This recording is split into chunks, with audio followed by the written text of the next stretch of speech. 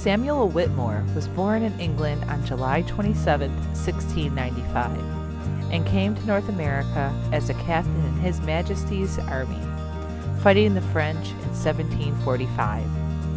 He was involved in the capture of the French stronghold, and there captured a French officer's sword, which was cherished for the rest of his life. About his capture, all Sam would say was that the previous owner of the sword had died suddenly. After the war, he stayed in the colonies, purchasing a farm in Massachusetts. His house in Massachusetts Avenue still exists today. In 1758, war broke out again between England and France, and again, Fort Louisburg had to be taken. At 64 years of age, Sam volunteered and joined a colonial regiment which reduced the fort to rubble. He then went on and joined General James Wolfe in a successful assault against Quebec. The 1763 Indian Wars in the West next attracted Sam's attention. He left his wife, children, and grandchildren to attend his farm. He rode off to join the colonial force. He returned home some months later with a brace of dueling pistols as a souvenir. And here again, all Sam would say is that the previous owner died suddenly.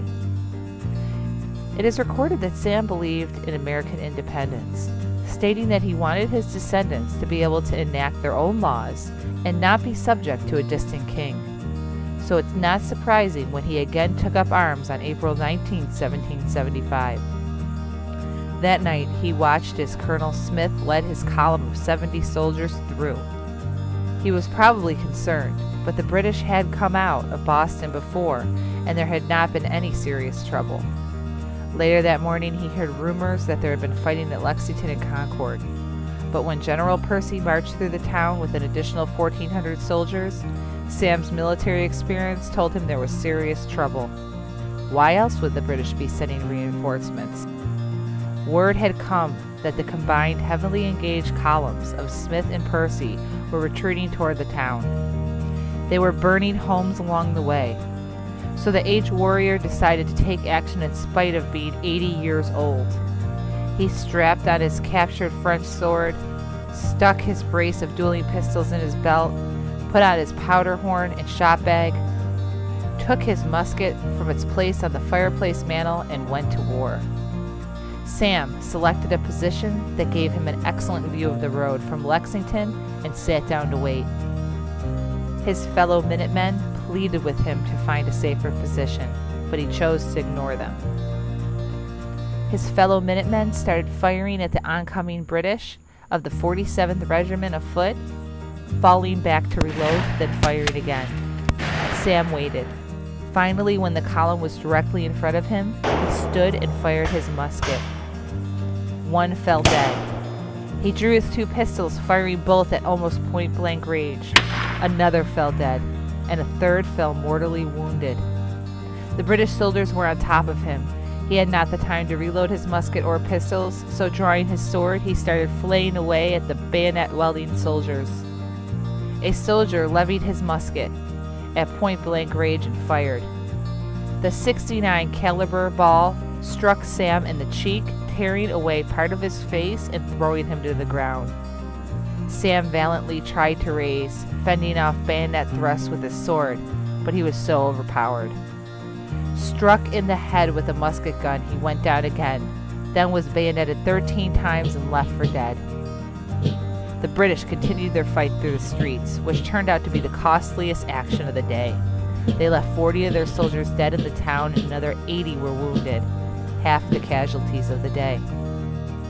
After the British column had fought its way clear, the townspeople and Minutemen started to search for their wounded compatriots.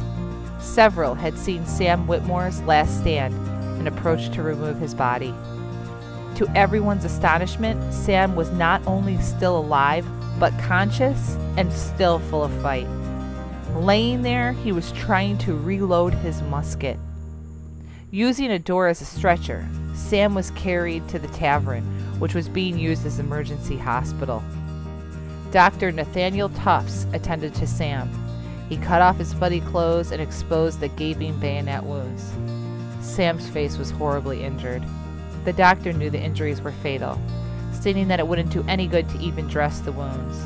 But Sam's family and friends insisted that the doctor do the best he could.